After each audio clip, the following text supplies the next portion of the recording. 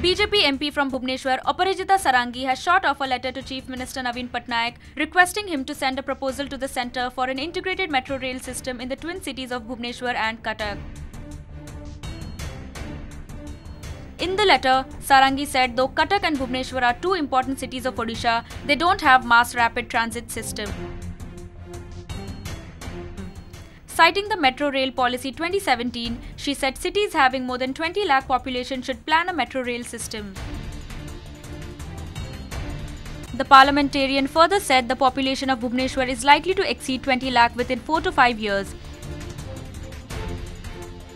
Therefore, in the fitness of things, an integrated metro rail system should be planned by the state government.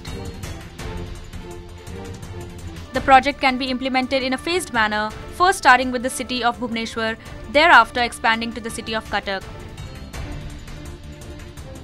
She also said in anticipation of the state government sending a detailed proposal to Government of India, she is writing to Union Housing and Urban Affairs Minister for positive consideration of the state proposal once it reaches the ministry.